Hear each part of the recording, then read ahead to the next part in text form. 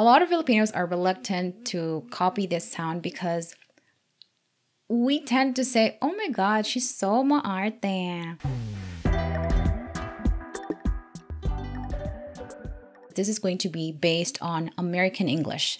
That being said, this is going to be different from British, from Australian, and Canadian English. These are commonly used words in English, so if you get these right, you will already have a considerable improvement with your pronunciation. And the first one is the true T sound. So there are 4 different ways to pronounce letter T in American English. There's the D sound, like daughter, letter, heater, water. And then there's the glottal stop or the held T, like partner, fitness, certain, curtain, about, don't. And then there's the silent T or the vanishing T, like ballet, buffet, listen, wrestle. But these 3 sounds are going to be in a separate video because they are complicated. Today, I'm only going to talk about the true T. So the true T sound is used when a word starts with letter T. The way it sounds is like this. T, t. So it's like a combination between the sound T and S. So when you combine the two, it becomes T, T. The problem is we don't really pronounce our T like this in Filipino language. Usually when we say T, it's without the S sound. So it becomes tu, ti, table, time, talk. Instead of tu, ti, table, time, talk. Instead of teacher, it should be teacher. Instead of there, it should be tear. Technique, technique. Taxi, taxi. Tolerate, tolerate. Tomorrow, tomorrow. Together, together. For now, remember that if a word starts with the letter T, it has to be pronounced like T. And the second one, how do you pronounce this? If you said say, then you're correct. But how about this? If you said says, then you're wrong. This should be pronounced as says, says. So there are 2 differences there. The vowel sound and the S at the end is pronounced as Z. So say, says, say, says. I'm going to talk about the vowel sounds in a different video, but for now, just remember that this is just how it sounds with the plural and the singular form of this verb. And the third one, how do you pronounce this? If you say off, then you're absolutely correct. How about this? Do you think they sound the same? Unfortunately, they don't. So the first one is off, and the second one should be pronounced as of. So the first one has a f sound, while the other one has a v sound. And also remember that the vowel sound of off is more open, more relaxed. So it's more like off, off, of. But with of, the opening of the mouth is a little smaller. So notice the difference. Off, of. Ah, ah, Number 4, how do you pronounce this word? So this should be pronounced as any, any. Soft e, any. It's not any. The same for anything, anyone, anytime, anywhere. It should be pronounced as any, not any. Number 5, how do you pronounce this word? So if you said prefer, then you're wrong. It should be prefer, prefer. So the stress should be at the second syllable, not on the first. I only found out about this, by the way, during my first training in a call center. So yeah, that's good to know. And number 6, and one of the most important, is the eh sound. So a lot of Filipinos are reluctant to copy this sound because we tend to say, oh my God, she's so maarte when you say eh. And that's because we don't have this sound in Filipino. But in American English, this is definitely one of the most common sound that you have to copy if you want to pronounce the words right. These are some of the examples. Am, and, cat, attitude. So in the Philippines, we usually say am, and, cat, attitude. So there's definitely a little bit more effort with the tongue and with the way your lips move. So compare it. Ah. So there's barely any movement there. You just make an opening with your mouth and that's it. But with eh, you're moving your lips sideways. So if ah is just like this, it's very straight. Ah. This is the position of your tongue in ah. If you're going to say eh, you're going to make a little bit of a curve with your tongue. So this is the tip of your tongue and you're going to make a little bit of a curve here. Eh. And at the same time, you have to move your lips horizontally. Have, sat, happened, sample, action, after, actually,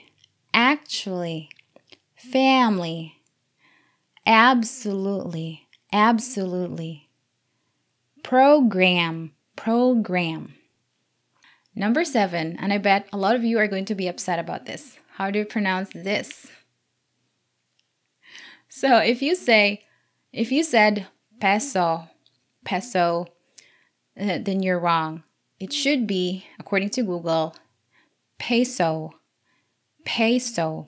And the plural is pesos. So S at the end should be pronounced as Z. And I know it's weird because in my elementary and high school days, I grew up thinking that this is pesos. But no, unfortunately not. The first time that I heard this pronounced as pesos was from an HR lady. And I was just weirded out when I heard it from her. I was like, what the heck is going on? And the second time was from my Canadian client. So at this point, I just thought I probably should look this up and just know the correct pronunciation of this once and for all. And lo and behold, pesos. And number 8, the voiced and unvoiced TH. So there are 2 different ways to pronounce TH. One is and the other is th. To produce these sounds, you have to pay attention to 2 things. First is the placement of the tip of your tongue, and second is the air circulation. For the first TH, you're going to try to make the sound while putting the tip of your tongue under your 2 front teeth. So it's going to look like this. Thought, moth, worth, thorough, brothel, mouth, strength. With the second TH, however, you're basically trying to make the Z sound while the tip of your tongue is under your 2 front teeth. So it becomes th. Though, with, these, brother, father, they. Number 9, how do you pronounce this word? If you said the, you're right. If you said the, you're right. So how exactly do you know when to say the and when to say the? It really all depends on the word following the article the. So if the next word starts with a vowel sound like a, e, I, o, u, then that's going to be pronounced as the apple, the animals, the orange. But if it is a consonant like trainees, it's going to be the trainees, not the trainees, but the trainees. So here are some examples. The animals weren't so happy about the heat. Again, of course, the animals, because eh is a vowel sound. The heat because is a consonant sound.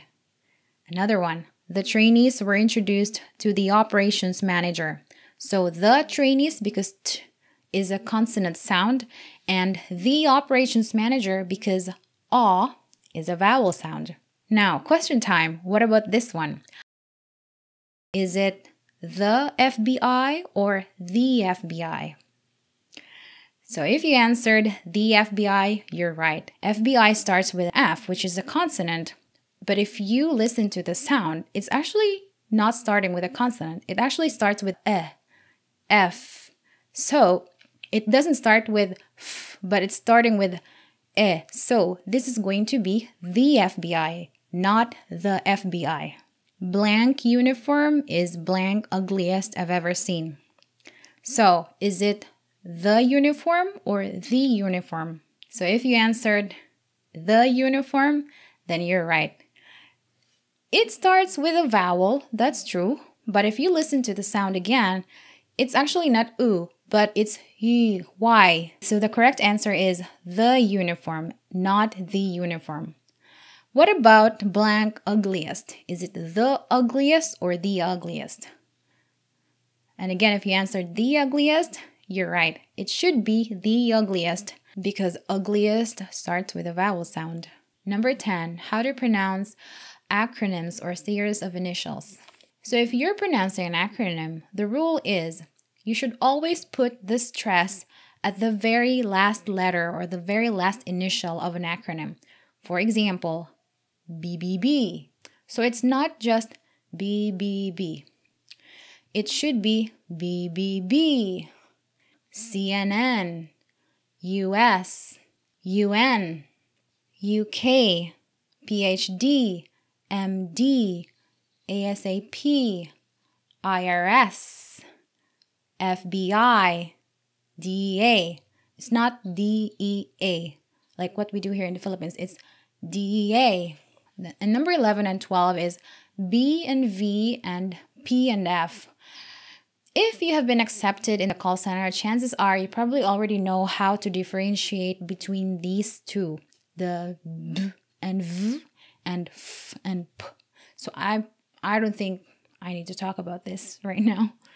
And number 13 is a versus an. So this is similar to the and the. If the sound of the following word is a consonant, then you're going to have to use a. But if it is a vowel, then it's going to be an or un. Here are some examples. A curtain, k, is consonant, so it's a. A glass, a heater, and then an umbrella, because a is a vowel. An AC, an animal, an orange.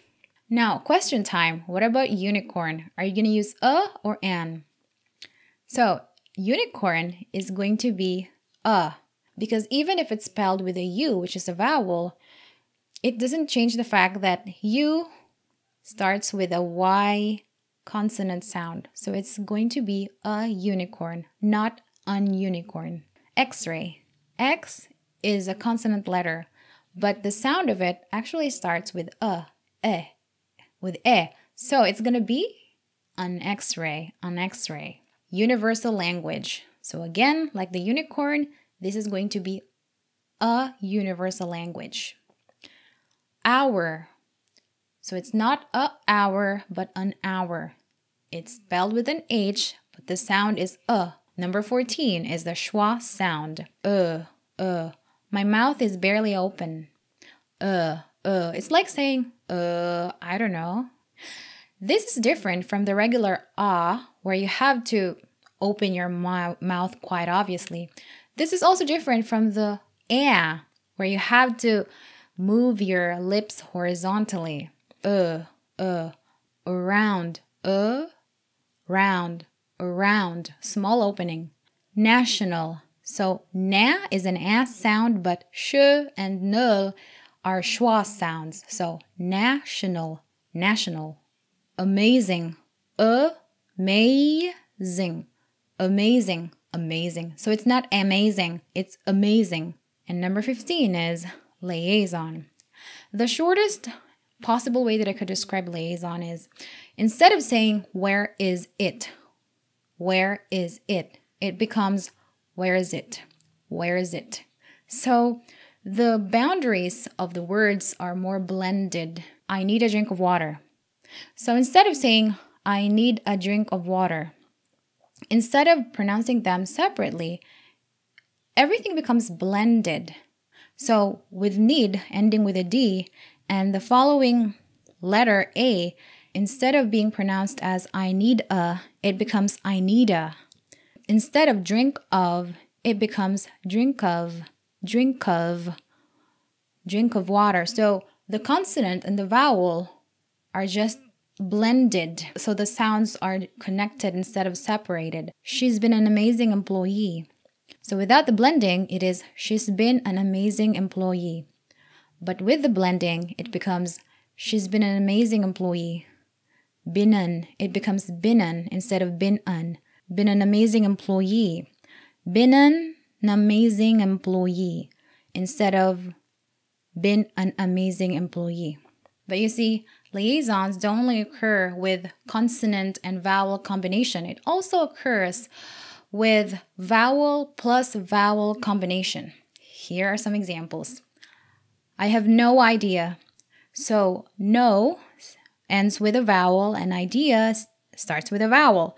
So instead of saying no idea, it becomes no idea.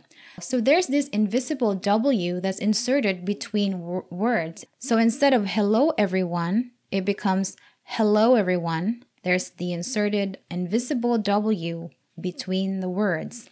The experience was amazing. So with the experience, there is an invisible Y sound that's inserted between the and experience.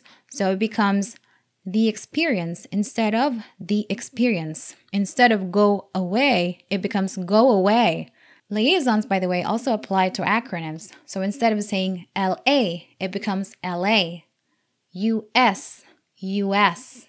IRS, IRS. FBI, FBI. And this also applies, by the way, to numbers. So some Americans, by the way, say O instead of 0 when dictating their number. So they're going to say something like 506, 608, 101. I know it's complicated. It's super complicated. And I didn't even want to make this video because I've always been an advocate of listening as your main way of learning a language. When you learn a language mainly through listening, you're learning the language in bigger units. You're not learning it in syllables or in words, which are small units. No, you're learning it in phrases and in sentences. Because phrases and sentences are bigger units, you have a much better chance of learning the language instead of just focusing on the syllable or individual words. And listening, by the way, promotes spontaneity in your speech, which is very important if you want to converse with a native English speaker. With spontaneity on your side, you don't even have to think about the rules when you speak. You just speak. Can you imagine how many rules are involved by just saying a single sentence? There's a lot of rules involved in that, and you don't want to be always thinking about the rules when you speak. That is why I'm telling you right now to not stress too much about these rules, because the act of rigorously studying the grammar rule, the pronunciation, is the very reason that you're not going to be able to speak fluently and more spontaneously. That being said, I think guides like this are also important because there are times when we're just not sure how to say this word and we just need a refresher. We just need a reliable source. And of course, we have to ask Google about it. But I really just want you to make listening as your foundation. Do not make guides like this as your foundation for learning a language. Listening is the key. And another issue with just memorizing the rules is that English is a very complicated language. There's going to be this one rule, but there's going to be a ton of exceptions. So there's never a clear-cut rule on how to pronounce certain words because, for example, bulk and walk, they both end with LK. With bulk, you pronounce the L, but with walk, the L is silent. So, those rules with a ton of exceptions are just going to make you crazy and probably even discourage you from learning the language. So again, listening is more important. I'm going to link the video up here where I explain everything about how effective listening is when learning a language. All right, that is all for today. Thank you so much for watching. Bye-bye.